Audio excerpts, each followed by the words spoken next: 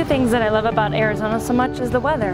It's beautiful, it's warm, blue skies every day, makes you happy, and unlimited golf courses, which I love to golf. This golf course, Sawilo, at the Casino del Sol, is one of my favorites because it's the U of A's golf course.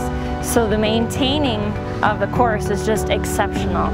It's fun, it's next door to my house. There's just so many gorgeous holes and they're challenging and frustrating, but it's a ton of fun and it's part of golf. I'm from upstate New York originally, came to Arizona and never wanted to leave.